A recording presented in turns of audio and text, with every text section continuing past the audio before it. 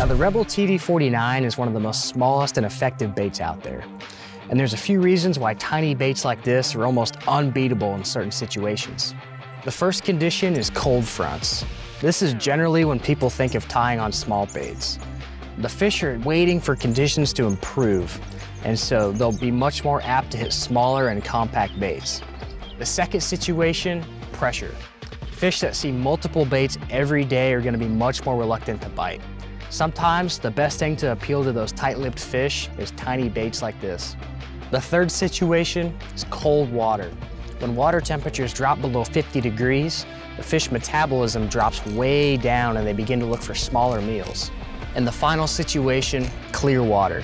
In clear water, fish get a much better look at all the imperfections of our baits. By downsizing your bait, they're less likely to be suspicious and you're much more likely to get bit.